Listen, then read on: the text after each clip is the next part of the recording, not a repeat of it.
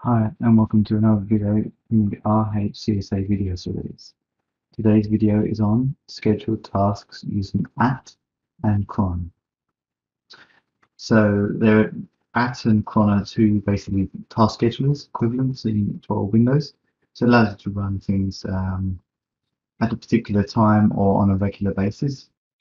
Allows you to schedule something in the future. So you can say, I want you to run this particular command or write this particular file in 3 days time, or you can even run scripts. Same with cron tab. The cron tab, you can just basically schedule stuff to run constantly. So if you want something to run, maybe like a backup script or something like that, you'd want it to run, I don't know, every night at 10 o'clock. You would schedule it using cron, and cron would run that repetitively, depending on how you schedule it. So you could schedule it every Sunday. You could schedule it every Sunday at 2 o'clock, and you could also have another schedule to run it again at every Monday at 3 o'clock. So it's quite flexible cron, and you can it's quite a big tool. So first we'll just cover so if it's not installed already, let's go and just double check. So sudo bash install it. Yeah, it should be already installed. I'm fairly sure it is. Just double check. Cool, so yeah, it's already installed.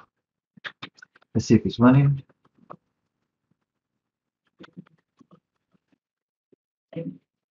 It's running, so there's nothing to do with regards to that. All running and good. So we can schedule stuff literally as easy as and then when you want to run it, so we can say now plus 10, let's say 1 minute for the sake of this, and you can see it's then got command line.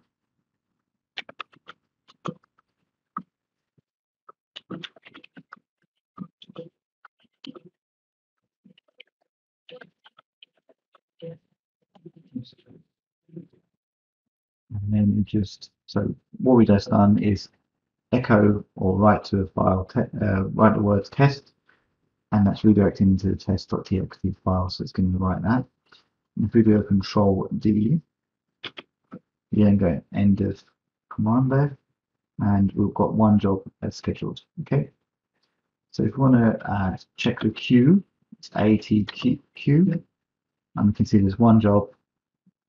Job 1 is queued for this time in 1 minute, and as use a root. We can actually remove it by ATRM and the job number. It looks like it's already run. Yep, may have done already. Yep, it's already run. So let's just do a check. We should have test txt, and it's got the test I wrote in just a second ago. Okay, so let's schedule another one for a minute. Perhaps the same thing. Let's maybe think a bit more in the future, so we could actually have. I think we have a script somewhere, so we have documents. Okay, so we've got script.sh there. Let's do it so you can see a bit easier. So it's in script.sh, so we're going to get it to run that script. So we want to do and then we can do the time, so we do 3 p.m. and then we can say, I don't know, in 3 days time, so it's 3 p.m. in 3 days time. I'm going to run -f and the script.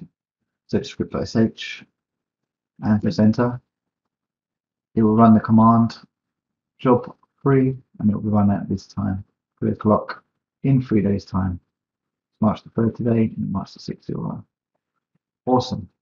So now we can check our queue again, ATQ, and you can see job 3, which is just mentioned, and you can see that there. And if you want to remove that, we can do it ATRM, remove, and then the job ID 3. And ATQ again, and it's gone. So that's pretty much it's pretty simple. So it's -F to run the script. Other than that, you can just run it straight in command line. So basically running any kind of shell commands. You could write something, you could edit a particular file, you could append to the file, whatever you wanted to do. It's quite flexible in that way. So now moving on to cron. So there's cron. So cron or cron tab allows you to schedule tasks more repetitive tasks. So we're going to edit the cron tab. So there's a cron tab per user, so you can actually edit if you're a root user, you can edit cron tab for other users. But for general crons scheduling, you may want to run it as a backup user, so you could sue into that user, or you could potentially run it as the root user. Obviously, it's not recommended because if you mess something up, then it's got full execute permissions, which is a bit dangerous, but it's up to you how you run it. So to edit the cron, so the cron is the actual cron is the actual daemon that runs, and you've got cron tab that would actually you edit to actually make the changes. So cron tab -e is the to edit it, and so you're editing it as that user. And you can see complete blank, and it's in a VI at the moment. So it's a little complex in the way it does the dates and times. In most ways, it's kind of backwards what people would expect. So to show you a brilliant website here, crontabs.guru. Okay, so it actually explains a lot of the cron tab lines. So if you go in here now, let us start. So first is the minute. So we can say I want it to run at, I don't know, 50 minutes, your space, and then we want the hour. So we're going to say 22 day. So we can say if you want to do, you can also do any start any value. You can do a list to do like every, I don't know, second day of the month, every fifth, and then every seventh or something like that. If you wanted to, that could potentially work. So you can do something like that, or you could just do stars. So I may want to run it at 22:50 every day of the month and day of the week. So that would be the day of the month. So it could be the 22nd of the month. So if I change this to month 22nd, so next time we run the 22nd. Yeah.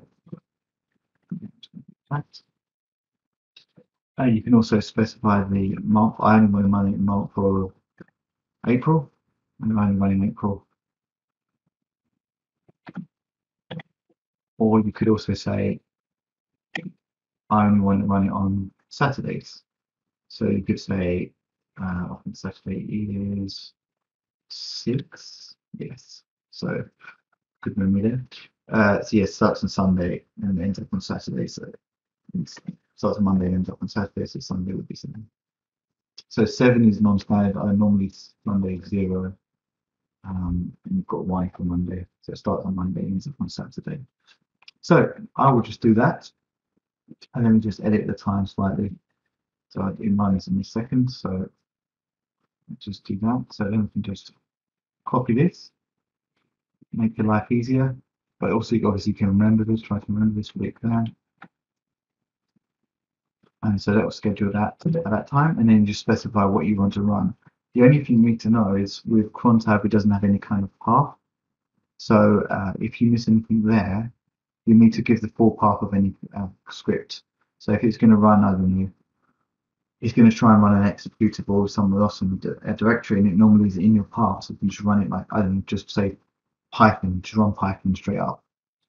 You will need to give the full path to Python because that it may not have the variables for your cron tab. So for your cron, so you need to make sure you provide the full path.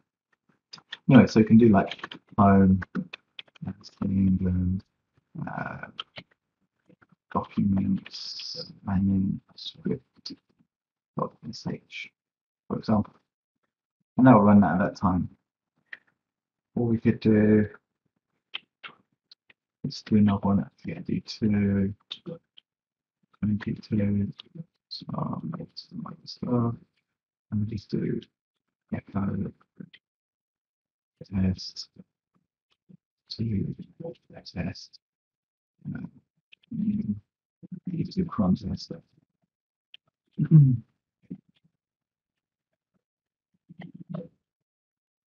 Right. And now I just do cron tab minus L to list, and you can see what we've got currently configured. So both of these should have actually run now. So my script, I don't think it does anything at all, so that would have run, and then this echo should be there. So we should have minus a cron test. What do I miss? See, I haven't given a directory. So it hasn't done it in there. So it will be doing it in the root users directory. So there we go. So that's created there. And you can do cat on root on test. And you can see test. Okay, cool. There's one more thing well, there's a couple more things I want to mention for regards to cron tab. So you can do cron tab minus u, and you can specify user, and then minus e. So now I'm editing for a completely different user. And yeah, you can put whatever you want for that user as their cron tab. So you can see it's creating cron tab for that user. So we can only do it as a root user, or the user's got relevant permissions, but in this case, yep, I am the root user, so I can do that for that user. The final thing to mention is also there's some cron directories. So you can literally put scripts in here. So if you want it to run daily, you can actually add the scripts in there that will run. It will run daily. Or you can have it run hourly, monthly, weekly, by literally just putting in those directories. Again, like for example, backup, you could have it run daily that way. So it's quite a nice, very quick way to add that option. So yeah, that's pretty much it. So @ is just for probably one-time scripts. You could be a reboot or something like that. You want to write reboot overnight, and you can schedule it using something like that. And then cron tab or cron will be actually be for regular tasks like backup scripts or the like. As always, there's the manual pages for this. So there'll be one for cron, and yeah, you can read all about it there. And there'll be a man for AT or at. You can see the things I've mentioned is the previous. And yeah, you have to the infos as well for cron and info. So it's all there if you need to refer to something. Okay, that pretty much covers that. So that covers all the requirements for that particular section. So as always, I've popped my sponsors on the page. So I've got my Sophos antivirus option there. It's fantastic there. It's totally free if you want to use the free version. There's also a paid version, which is obviously got more premium features.